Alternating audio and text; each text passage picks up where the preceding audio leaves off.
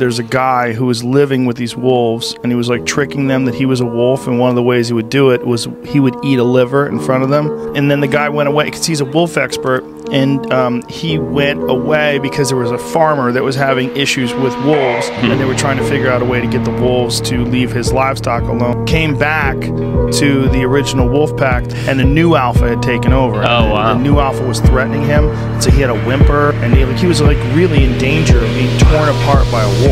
He's inches away from this wolf, and it's I mean, he's with real wolves, and so this guy's like curled up in a fetal position and whimpering and putting his paw out like this, and this fucking wolf is baring its teeth just inches from him. 150-pound wolf, like inches from him, just ready to tear him to shreds.